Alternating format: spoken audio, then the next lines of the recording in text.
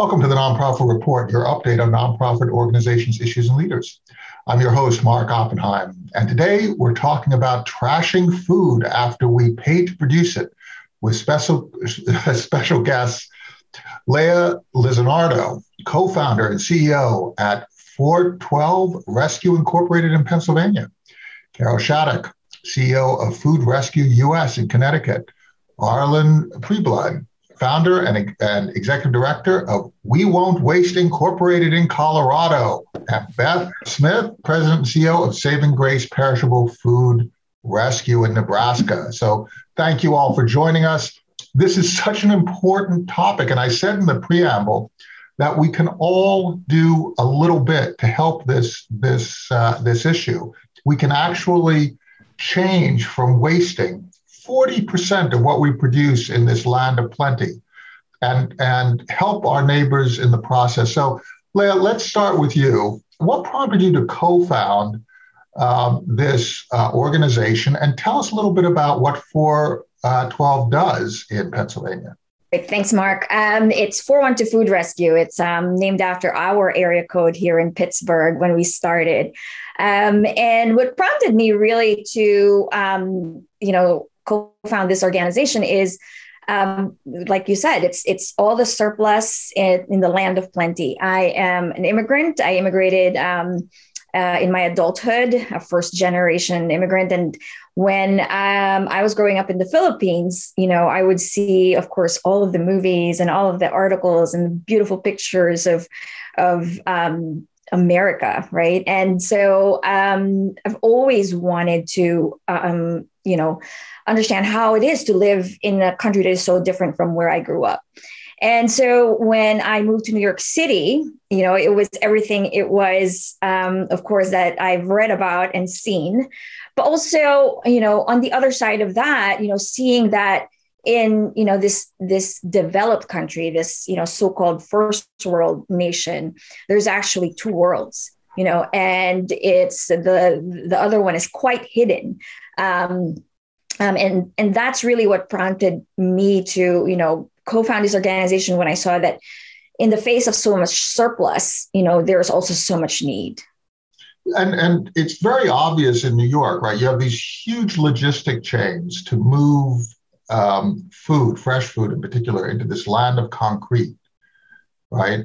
And then you then later on see so much of it thrown away in refuse. Carol, what prompts you to be working on food rescue in Connecticut? So our founders in 2011 came to the belief that there could be a technology solution to all the surplus and all the need. And by connecting food donors and social service agencies that feed the food insecure, they'd be able to get at the two crises, these two serious crises, food waste and food insecurity. So they created one of the first, if not the first apps in the food recovery space to do just that. But they started small.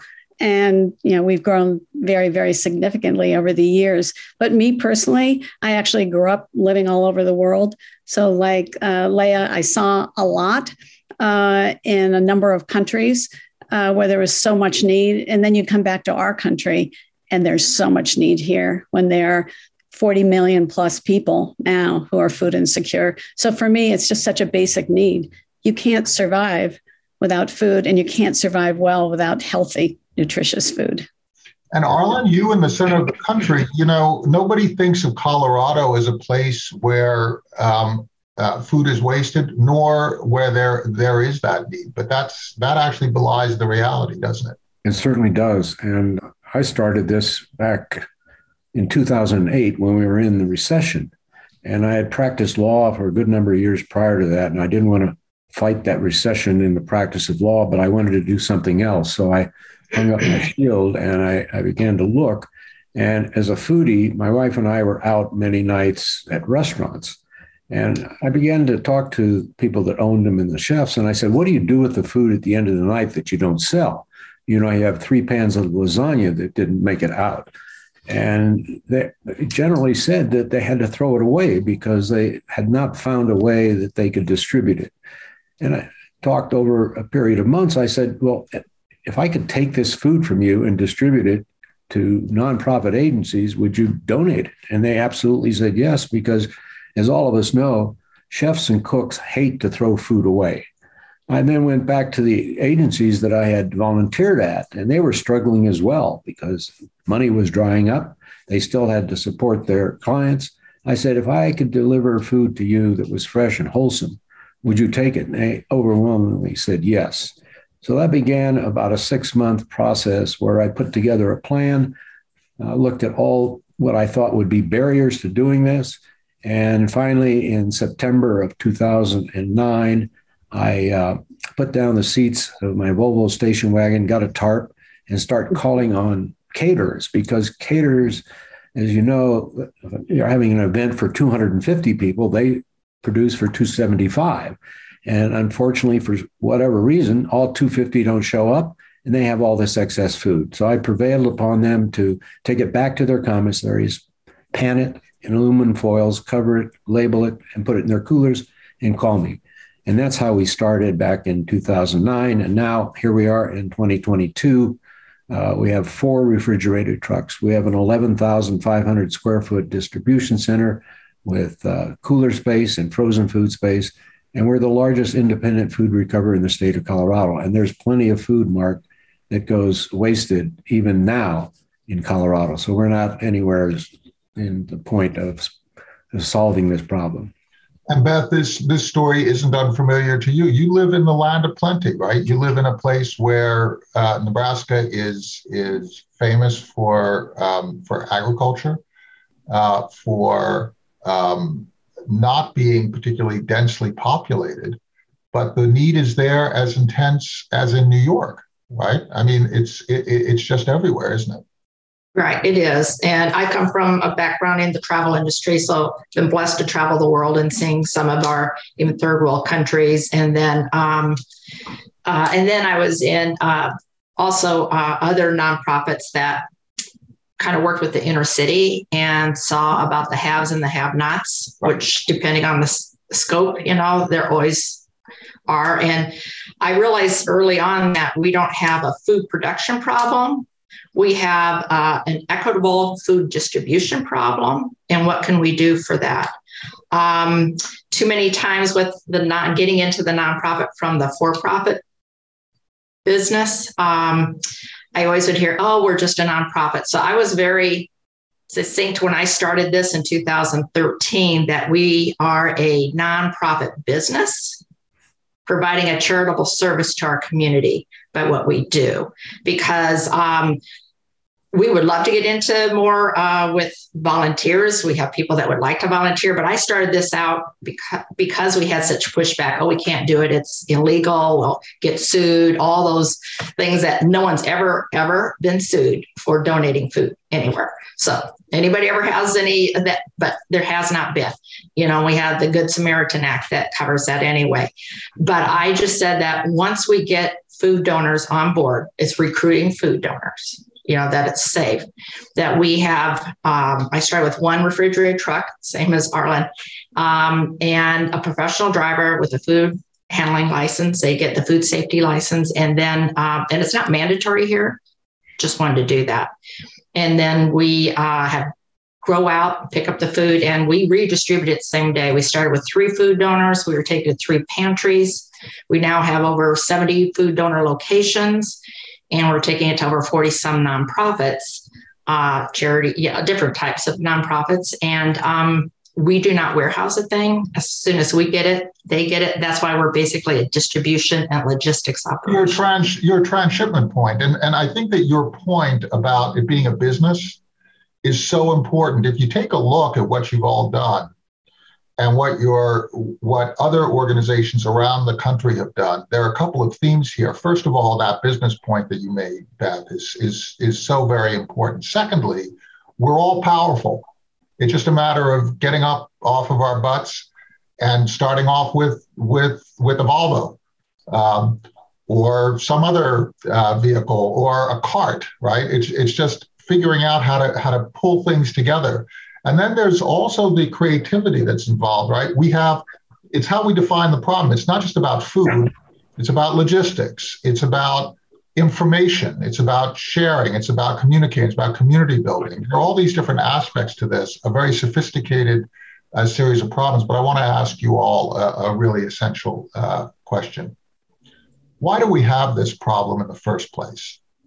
Why do we have, you characterized it, Beth, as having seen third world, and you, Leah, talked about growing up in the Philippines where you see poverty and wealth very close together. We have the exact same thing. It's just so often it's invisible unless we have homeless camps across from major buildings. Why do we have this problem? Why are we one of the best, most efficient agricultural countries in the world, yet so much goes to waste? Arlan, could you give us your take, and then we'll go to Carol? Sure. I think there are a couple of reasons for that. And one is that farmers are paid to produce, and we have a insufficient food chain logistics problem. And not paid that much to produce, by the way. No, they're not, but they still are paid. Now, they produce the product, but then when you get it to the grocery store, for instance, I'll give you a perfect example. Let's talk about bell peppers. Bell peppers come in basically three colors: red, yellow, and green. Bell peppers also have chambers, and they have 4 chambers. Some grow with 3 chambers, but the grocery store says we will only accept 4-chamber bell peppers. We will only accept green bell peppers with no yellow, or red bell peppers with no red. Those that have red, those that have 3-chamber, we work with a distributor, landfill. Well, until we got to that point, we used to, they would throw away all those good bell peppers because and when I make gumbo, I do examine the little cut up pieces of pepper to see whether it came from a. Well, I want you not only to examine them, Mark, I want you to taste a 3-chamber bell pepper and a 4-chamber bell pepper.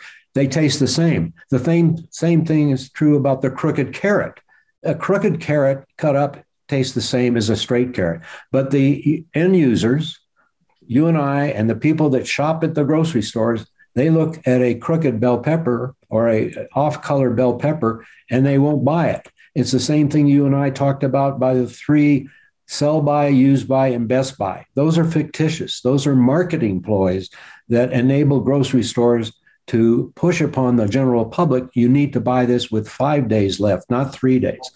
Well, the wholesaler that has product that has 3 days left, the grocery stores won't take that. We get that and we distribute it to other people. So there are just several examples of why we have this excess product line. Carol, what's your take on this? And I love the idea that you were founded by people out of the information industry, because it's a totally different cut on this. What's your take? Is there an information deficit and an education deficit that we all suffer from that has this effect, or are there other elements that explain this? So I think, first of all, in America, we're used to plenty. We're a food culture of plenty. We like variety. We like to have choices. The manufacturers, give us more choices than we could possibly ever, wrap our head around. So we're accustomed to that on the one hand. And then speaking a bit to what Arlan just said, we also expect quality. And I think the grocery stores also expect to put out quality. So there are a lot of blemishes that, and that might be in a green pepper or in an apple and orange that gets taken off the shelf. They turn their produce and their vegetables very frequently. So I think, that creates a tremendous amount of opportunity for us to go in and rescue that food and deliver it. But I think also, and I think somebody mentioned this before, for major events, they can't run out of food. Back in 2020, we rescued over 40,000 pounds of food that wasn't consumed at the Super Bowl at Hard Rock Stadium in Miami. And there's no way they could run out of food for any of their customers at the Super Bowl. And so we did an awful lot of good with it at that time. So I think it's some of it is customer driven, but I think some of it is also the food producers and giving us so much choice. And I just want to add, one of our founders is a pastor and the other was is a developer, software developer. So they brought the the head and the heart together. Leah, how do you see it? It's interesting when you take a look at America from different perspectives, and it just seems to me that you have a unique perspective, having come to this country, adopted it, operated within it, but having also grown up in a different place and have family in a different place. How is America seen in this respect? This is not just an American problem. This is a developed country problem. And then in developing countries, it's, the food waste, the food loss happens earlier in the supply chain because they don't have the technology that we have in terms of refrigeration to actually preserve food, well enough to actually reach the consumer. So this is, agreeing with Carol and Arlan, the causes of it is, a lot of it is, the cosmetic standards that we have, in the same way that we have beauty standards that are propagated by, magazines and advertising. We have the same problem with food. When you see an ad for a carrot or when you see an ad for an apple, it's this beautiful apple, this beautiful carrot. And people never get, the last bunch of kale. There has to be a lot of kale. If there's 2 bunches of kale in that shelf, people will think something's wrong with it, that it's unwanted.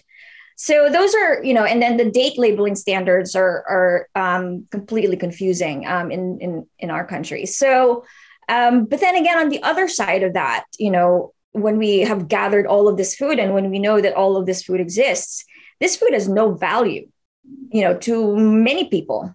And the people who would put value in it, certainly can't get it, right? There's no way for them to go to the grocery store to take surplus for free or even for a discounted price. So the problem then becomes a logistics problem.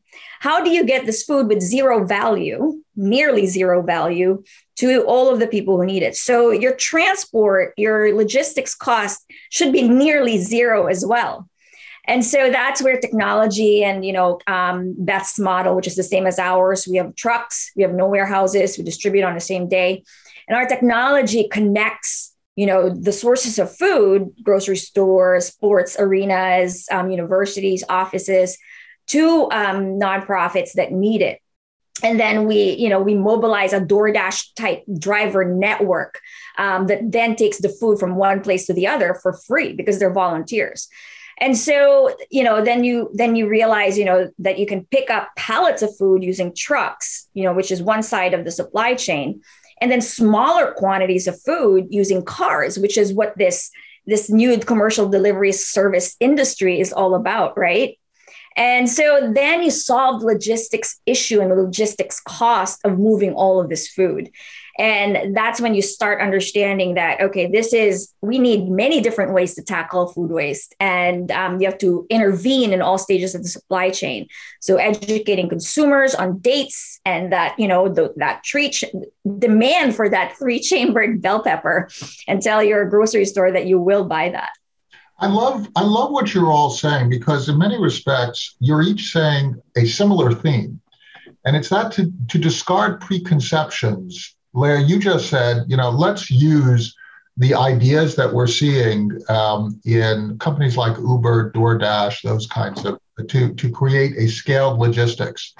Arlan, you're an attorney, yet you're now a food delivery and logistics person. You have a growing and logistics problem that gets redefined as an information problem in your organization, Carol.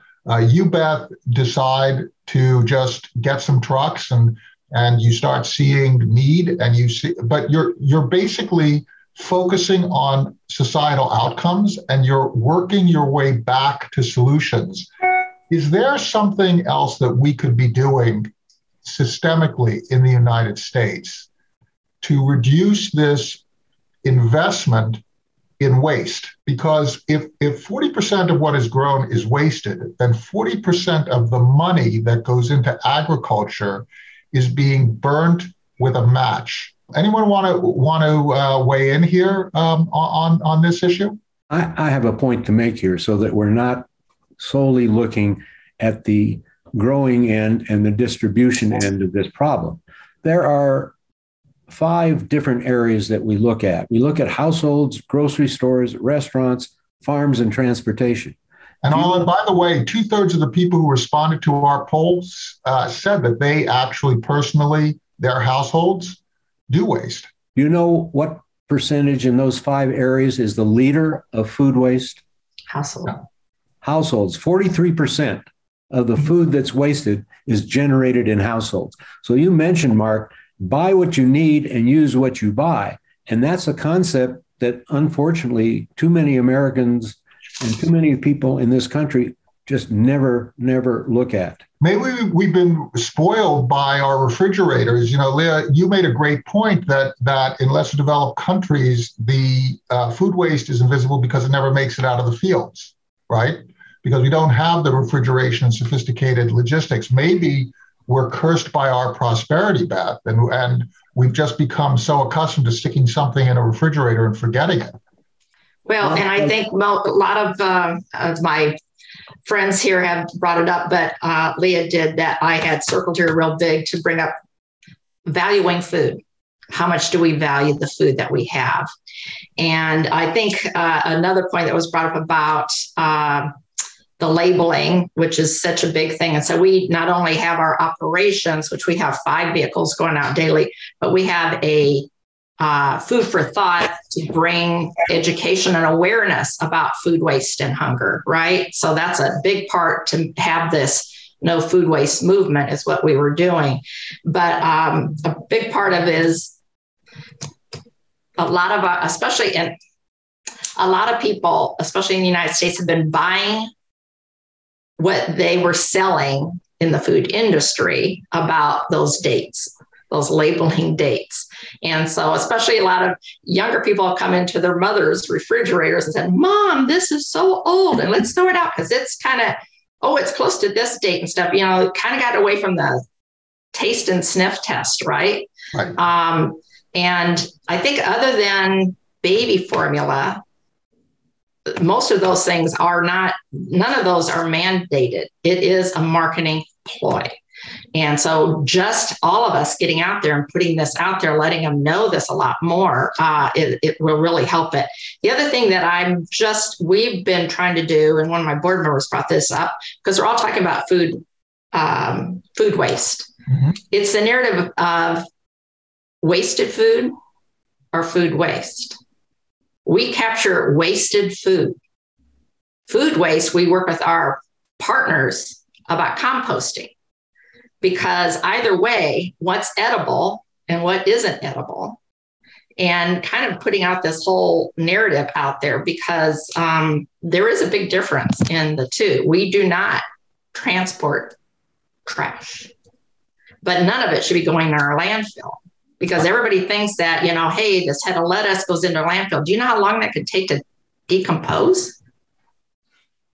It can take up to 20 years. And it's sending off methane gas. So, you know, we're all into, I think we're going to really start with our nourishing people and nourishing the planet by what we're doing with this.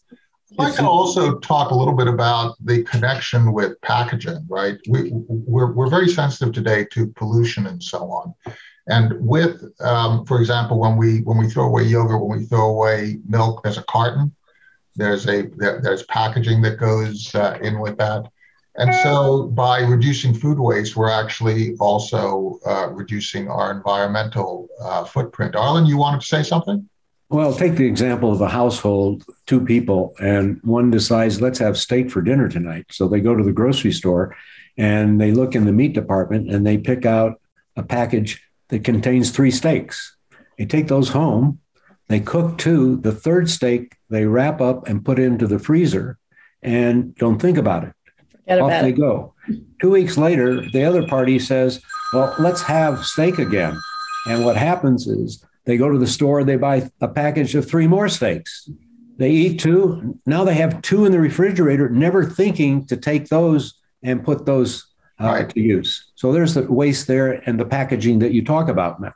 It's the curse of prosperity. We're asking a question. I'd like to have your answer to this. The question that we're asking right now is, should America freely distribute the large amount of food that would otherwise be wasted? There's an issue there.